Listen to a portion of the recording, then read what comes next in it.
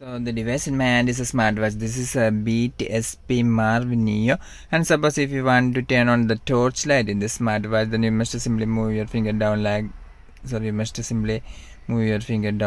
this, and from here you can see the torch emblem. If you click here, you can see that the flashlight have been turned on. And suppose if you want to turn it off, you must press this once again. Now it is off and now it is on. So very simple. You must simply move your finger down like this, and after that you can simply select this torch button to turn on or turn off the flashlight feature. Okay, you can also take by simply moving your finger here, and from here also you can simply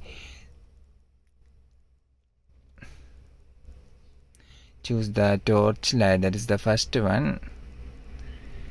And if you want to turn off, you must press this once again. So this is the torch light emblem. You can see, you must simply click here, and if you want to turn it off, you must press it once again.